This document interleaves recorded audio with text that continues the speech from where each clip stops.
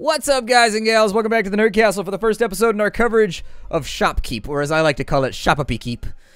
I like this game a lot. I sat down I'm so skeptical anymore. When I play video games, I am just a cynical ass. I am the worst. Like, if you're into video games, don't hang out with me. I find it so hard to like anything these days. And yet, Shoppe turns out to be a lot of fun. I played it for like 6 hours last night. I sat down at probably 7 and installed it and started playing it, just in between working on other things, and the next thing I knew, it was 2:30 in the morning, and I was like, God, I have to go to bed, like, right now. I gotta go do a thing in the morning. There's all kind of stuff going on. It's a fun little game. So if you've never played Shoppe before, Shopkeep is a game where it's exactly what it sounds like on the box. You run a shop that adventurers come. It's kind of like Racketeer meets Black Friday. It's a interesting game. If you've never played Racketeer, you've probably never seen anything like it. But that's the only other game that I could actually say is close. The only difference is Racketeer is like an item management game plus JRPG, whereas this is an item management game plus chaos and just shenanigans and fun. So I figured we'd do this as kind of like a one-off series. We got a lot of stuff on the channel right now, like Leaving, Coming, Going, lots of short series. We're going to check it out. We're going to play it for a little while. If it turns out people don't really like it that much, well, we'll go do something else. But I felt like playing today, so that's exactly what we're going to do. So into my shop we go.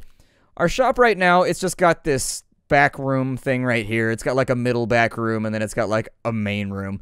I have no idea. We're going to play around with it. Your base can be expanded in lots of different directions. You can have all kinds of fun stuff. The point of the game is to provide your customers with as many items as possible and make money! And make a Deskrilla we shall. This is our shop right here, and in fact, I think my look sensitivity is a little bit too high right now. That's okay.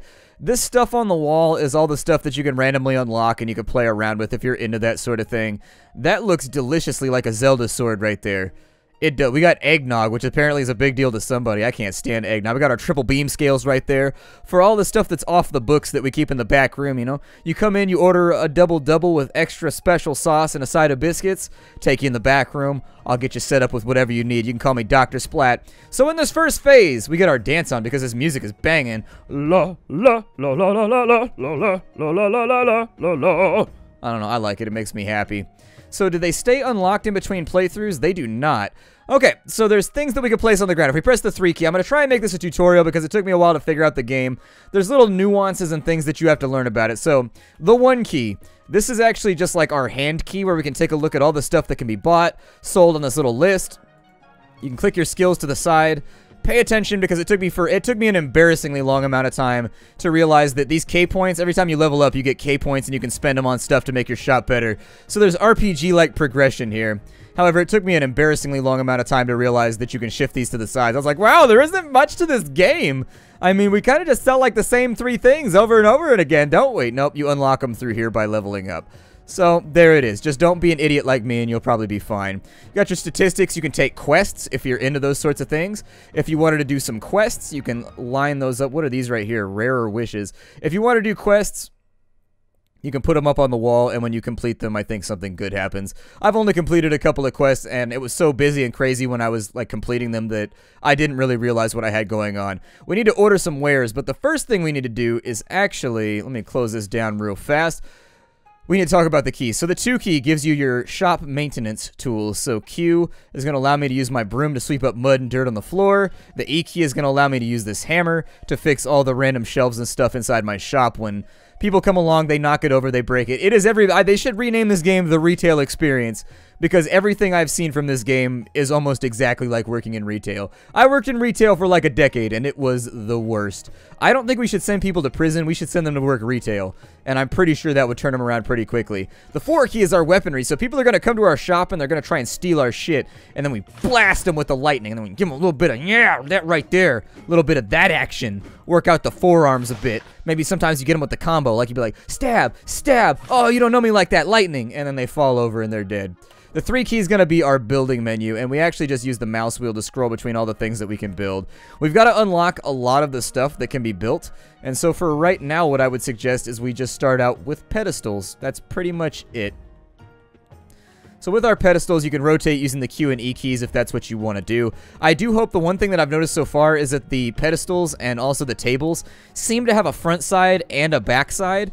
but it doesn't tell you which is which. So sometimes if you're trying to set up like a really, really anal display like I do, where everything's lined up perfectly and all laser lined and the end caps are looking all good, sometimes you'll end up not being, it'll be just trial and error to get it to look pretty. It is what it is. I like things to look pretty. Some people don't. We just need a couple of these for right now, and so I'm just going to slap them on down. We'll probably just go with like, I don't know, our little boutique will probably just have like 6 of them maybe. Yeah, that seems okay. And we're not going to be able to do much. So this first episode is probably going to be slow. The chaos doesn't start until like day 3 or 4. But for right now, the next thing we need to do is we need to order stuff. Health potions are pretty much the only thing we can afford right now. I could go in on something more expensive, but it is what it is. Once you place the order, it's going to take a little while to be delivered. Not really going to matter because nobody's going to be here anyways. So we go to the door, we press the E key, it opens on up, and it's day 1. And what you'll notice is on each side of town, there's a little tunnel. People are going to start flooding into town and sort of contemplating what they want to buy. It doesn't really matter for right now. This first day is going to be sort of humdrum. Not a lot of stuff is going to happen. We basically have opened a shop that only has one product. We're kind of like a cell phone store right now. Really, really empty inside. Like 5 or 6 people just standing around. There's not really anything on display. You might have like 1 or 2 phone cases. I don't know. Oh, there we go. Our order's ready to go. Every time you order something or do anything, you end up with XP, which is going to let you level up, which then gives you K points, makes your life a little bit easier. You can also get achievement like, I don't want to sell that for 10 gold. I actually need to adjust the price. So in the bottom right-hand corner, you'll see that we bought it for 10. We can choose how much we want to sell it for. I would strongly suggest, I normally start with like, I don't know, 15. It seems like the game has a pretty solid tolerance for marking things up by 150%, just like an acquisition fee, and then we just leave those on the shelf, and then we hang out for a little bit, and we talk about all the fun stuff that's going on in our lives. I worked retail for a really, really long time. Retail is not a fun place to be, and if you're in a retail point in your life, hang in there. My existence on YouTube and the fact that I get to do this for a living is perfect proof that, like, your life can turn around someday, and just, like, be better. You know what? I hated working in retail. Maybe you enjoy working in retail. So if you enjoy working in retail, you do you, boo-boo. I don't hate on you. Come on, you're going to buy something, you're just going to mess with me. Aw, you little bastard. So there's 3 different types of customers. There's looky-loos. Those are people that come in, they don't buy anything, and they don't really do anything. There's destructive customers like that guy who come in, they knock your shit over, and then walk out after insulting you. And then there's people that actually come in to buy stuff. So 3 different types of customers you got to deal with. But yeah, if you're working in retail right now and you enjoy it, you do you, boo-boo. I would never want to stop somebody from doing something that helps them actualize or be happy. But for me, retail was just the worst. It was just getting shouted at by angry middle-class people all day, every day. Like, why are you so angry at me? I didn't even do anything to you. I'm trying to help you right now, and you were just out of your mind. That all changed when I became the manager, though. When I became the manager, I started dishing it back. I'd be like, oh, you're going to come in here, huh? You're going to come into my house and get all angry. Oh, you're about to find out. I turned into Randall Graves once I had a little bit of power. I messed with customers mercilessly. Hey, we sold a potion, which means that we can now put in an order. He bought my potion because he said I seemed like a nice person. Joke's on you, I'm a serial killer in my free time. Ha ha ha ha, you've been Batemaned. Alright, so let's go. Actually, I gotta wait for this to... Damn.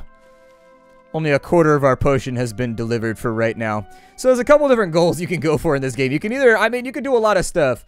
My favorite is to go for a bunch of little stuff, like loads of health potions, loads of things that sell for like 20 gold. You only make like 4 gold off each one, but you've got such a massive volume in your store. I go for kind of the Costco effect, where you make up the profits just on like people coming in and buying in bulk, because there are little skills that you can purchase that will force customers to buy multiple things. Like if they buy one purchase, it gives them like a 50-50 chance to buy another thing when they're inside your shop. It's pretty sweet. Let's put these back on the shelf real fast and get them ready to go. Nobody wants to buy my health potions. Come forth and see my light show, civilians. I am the Hedge Wizard of Nurr. Come forth and look upon my fluids for your perusal, purchase, and consumption. Put them inside your body. Watch as I dazzle you with magics, which are in no way dangerous. There's no need. I've set the town on fire like 3 or 4 times. Yes, but that's only to help out with the fact that I think that the scientists in this area, they haven't really noticed. You dirty bastards got mud all over my floor. You've put spotticles all over everything around here. Why? Now I know how my mom felt when I was a little kid and I busted up in the house with my shoes on and got everything muddy. This is upsetting. Here, let's clean up some of this dirt and make it look a little bit nicer in here. There we go. The Hedge Wizard of Nurr. Come forth. But yeah, I've told them that they should invest in lightning rods just in case one of my spells goes awry. And yet they don't do it. It's like I feel like I warn them what's going to happen. Like I have magical wizard powers. Be aware that when I have magical wizard powers, things are occasionally going to go wrong and things are going to get blowed up. It is what it is. Sometimes fire happens. Sometimes fire happens. It is what it is. I don't make the rules. I simply live by them, or at least alongside them. Man, nobody's feeling our store right now. It could be due to the fact that I'm standing at the front door wielding weaponry with a hand that looks like it was kissed by the thunder god Thor. I wouldn't go into this store. He's wielding a weapon and I'm not even inside yet. Makes me a little paranoid about what's going to happen. Are you going to buy shit or are you just going to knock it over after tracking dirt up in here? Aw, you follicle-failing bald bastard. Alright, let's put this back on my shelf. Dick. That's what you are. Dick. This game needs a middle finger. You should be able to mess like the people that come into your store and just like break shit and walk out. You should be able to just be like, ah! And light them up.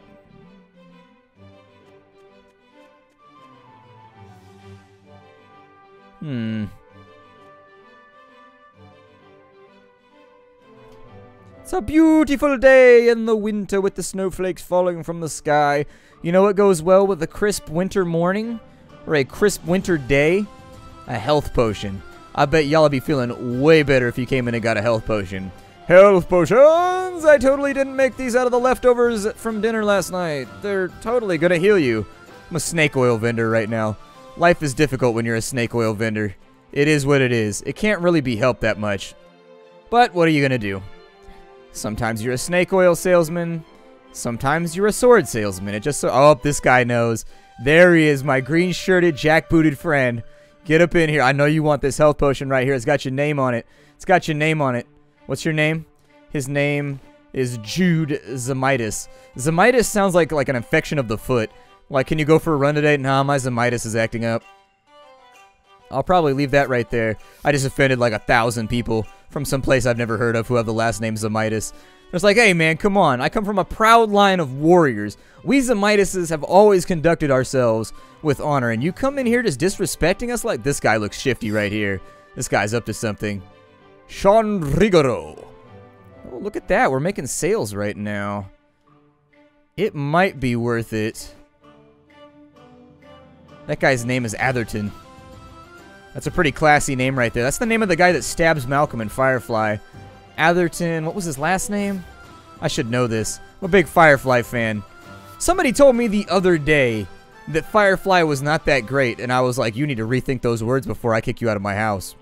You need to rethink those words, son. What are you going to tell me next, that Star Wars is overrated? What, you going to come up in here and say that Star Trek sucks too? You are making me sad at the moment, my friend. I need to order some more stuff. Let's go all in on some leather gloves. Let's up the ante right now. Let's see if we can sell something a little bit larger. Because I don't know if you knew this, but 50% of 40 is better than 50% of 10. Technically, I mean, if you're looking at it linearly and multiplicatively, it's, you know, 50% is 50%, I guess. You got to make up with the bulk. But still, you get what I mean. You get what I mean. Because it cost us more to purchase it, so you see what I mean? The conversion, it's kind of the same. We're moving more product at the same time. What's up, red shirt? I see you survived your last adventure. You know you want to come up in here and get that health potion so you can survive the next one. Boom! There it is. There's my guy. There's my dude. Let's order 2 more of these. Place that order. Now we're up and moving. So the daytime tends to be the most intense. Lots of stuff going on during the daytime. We should be able to get 58 gold out of that one. We bought it for 40. Get 58 out. That's actually pretty good. Ah, you didn't want it. You're just coming in to be a looky-loo. Get on out of here before I declare shenanigans on you. How come nobody has hair around here? Hint, hint, nudge, nudge. It's because of the health potions I've been selling. They have side effects. I don't put them on the bottle, though. Wait, this guy's got hair. This guy's got hair. What's up, man? Oh, he's got hair, too. This guy's got, like, a stylish comb-over. He's got, like, a... I don't know. His hair appears to be dripping down his face. It's a little worrisome. Obviously, graphical superiority is not this game's strong point. However, it is a fun game to play. Are my potions here yet? Oh, they are. Potions in the back room, in my chest. Gonna put them on the shelf. They're the best. There we go. Aha! Look upon my wares. You should probably, as you play the game, you should constantly start to cycle in bigger products. It's a good plan, and it's something that I think will make your life a little bit easier. Like, as soon as you have enough money for gloves, or like a table and a sword, you should start selling more expensive stuff, because that's the best way. Piotr Smith. Oh, damn it, he stole from me. Hold on. Got him. Zapped his ass. Get dealt with, punk. Get dealt with. That's what happens when you steal from the Hedge Wizard of Nurr. Oh, he bought my gloves. That's amazing. Good. So let's go ahead and do this then. We'll put in another order. And then I gotta sweep up this dead body because, go figure, people don't want to shop in a place where there's a dead guy. I don't know why that is. Oh, we sold another health potion too. Damn, I would have bought another one if I'd known I was gonna make a little bit more money. Arrgh. And so typically the morning phase is very, very slow. The day phase tends to be a really, really busy one. The evening phase can swing either direction in my experience, but for the most part it tends to be kind of slow. If I could sell that potion, that would be fantastic. We don't have that much product left, so if we could just get it up and out of here. Where's this delivery at? Nobody's going to steal from me, are they? Alright, good. I don't want to get stolen from. Every now and again there's like bandit invasions, like you'll get attacked by barbarians or something like that. Shit gets wild in this game. I don't know. It gets crazy pretty quickly. Just keep your eye on the prize and keep hoping for a win. Alright, so we need to make some more orders. I'm going to say that I'm going to take 3 more health potions real quick and just put in the orders for those. We've got about 70 bucks worth of merchandise on the shelves right now. Let me go ahead and clean up the floors real fast. The nighttime music in this game, it makes me feel sad and introspective. It makes me feel like the shopkeeper's sitting there sadly looking outside while everybody else has a family and stuff, and all he has is like his wares. Maybe he'll adopt some neighborhood children and allow them to live in the shop and they can be his Bildenkinder. Bildenkinder. Oh god. Dwight Schrute is one of my favorites. My Bildenkinder. For those of you that don't know, he's one of the main characters of The Office. The American one. He's this guy who's been... Oh, they've sold everything. Jesus. Okay, so... that leaves me with enough money for 2 pairs of gloves. So let's escalate this thing. We're making profits. I'm trying anyways. Trying. And what I want to do with these is I'm going to kind of make... I want to set them up and make them look good. Now, the nice thing is, when you get done with the day, you're allowed to, like, rearrange things as much as you want and make it look pretty. There goes another 15. See, we're starting to develop customers right now. Making relationships. Pointing swords at this guy because I think he's up to something. I'm watching you, green shirt. Watching you, green shirt. Come in here and knock my stuff over. Punk. Walk out. You know you will. You ain't gonna stay. You can't call the police or anything either, so we're like the Judge Dredd of mercantile sales. We have to punish people harshly for stealing from us. Our family might starve. Anyways, Dwight Schrute is this... He grew up at the Pennsylvania Deutsch. That's what they're making the joke about the entire time, so I don't know if people know this in Europe. But in the United States, we have like these enclaves of people that have lived the same way since like the 1600s. And they still speak like ancient medieval German and stuff like that. Like people from Germany that study the German, or linguists in general, I guess they come here to study the version of German that they speak. And basically they're called the Amish or the Mennonites. The Amish are the Pennsylvania Deutsch. Anyways, he was raised by a family that was Pennsylvania Deutsch. And so he's constantly, you could tell that the creators of the show had a good time coming up with all these ridiculous traditions and stuff. That, like, they're super goofy, but he's always coming up with random things like Bildenkinder. Bildenkinder, the joke there is that he doesn't have any kids, and so, like, he says that in his society, people that don't have kids but they have a lot of money, sometimes they adopt a bunch of children that just, like, or no, it's the landlords. The landlords of apartment buildings sometimes look after the children that live in the apartment because they're in the apartment complex because they're Bildenkinder and otherwise they don't have any children or something like that. It's funny in context. Out of context, not quite as funny. Never mind, I quit. Let's place another order, shall we? We are profitable. We are very, very profitable today. I would like to make another couple sales so that maybe we could expand our sales floor. We might be, if I can sell just like a pair of gloves or something. It might have been smarter for me to sit on my cash for now. You coming in?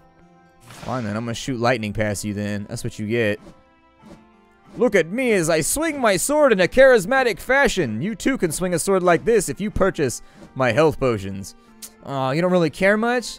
Well, I mean, oh, dude, did it glitch through the wall? Oh, that sucks. No. Oh, that's so whack. That's actually a pretty good argument for why I shouldn't put things up against the wall. That's pretty deeply upsetting right there, because that was an expensive item. Oh, man. So what happens, there's a wall on the other side of this, and the clipping is not so good yet. The game's in early access, so take from that what you will. However, after we knock down this wall, our gloves will be on the opposite side of the wall. Disappointing. But take it with a grain of sand. I guess we've dematerialized. I'll probably move these shelves then, just to avoid that happening in the future, because that's actually pretty worrisome. There we go. Full stock again. Ready to go. Who wants to buy some shit? Somebody get in here. This is shit that you need. This is shit that you want. This is the shit you gotta take versus the shit you want to take. Those are two different needs. Sometimes you got that bloaty feeling in your stomach. You just gotta get... We're at level 2 right now. Well, what can I purchase with my level 2 points? Skills is, we got 26k points. Probably not going to be able to do much. Actually, no, we can use anti-haggle twice. And so we can acquire quite a bit more gold. I could have got +1 item too. That probably would have been a smart idea. So the choices here is you got anti-haggle, which these are 3 different levels of it. They make you earn more money on top of whatever you sell. And then you've also got the... Let's see here. You've got the +1 item, which means that if somebody buys something in your shop, it increases the chance they'll do a second purchase. You've got the entry fee, which means that everybody that comes in has to pay you money. Rich customers makes you able to raise your fees by quite a lot. These are going to increase the amount of items you can produce and buy and order. It's also going to change the types of people that will come into your shop, so you can get different adventurers like druids, warriors, rogues, things like that to come in. These right here will change just random combative stuff, so it'll make thieves less likely. It'll give you prisons so that you can put, like, whenever the thieves steal something, they get locked inside of a magic prison. Stuff like that. And then this over here will actually increase the amount of stuff that you can produce, like shelves and things of that nature. Probably a pretty good purchase for right now, so that we don't end up with a shop that looks like it's also just stocked with pedestals. We don't want to give into the pedestal lobby. They've been barking up that tree for a long time, and I just don't want to deal with them. A table is 25. Man, that sucks. 25 coins, and we don't have that many, so I'm just going to have to open back up right now. All right, that's going to be the end of our first episode. My name is Splattercat. Thank you for joining me here at the Nerd Castle for the first episode of Shoppe. Shopkeep. I will see you all in the next episode. Hi to everybody. I hope you enjoy this game. It's going to be a lot of fun. I think we're going to have a good time. It's pretty expansive. We can build the shop up and make it huge. There's all kinds of stuff we can buy along the way to make this all work better, and I look forward to sharing that experience with all of you. Hi, and I'll see y'all there.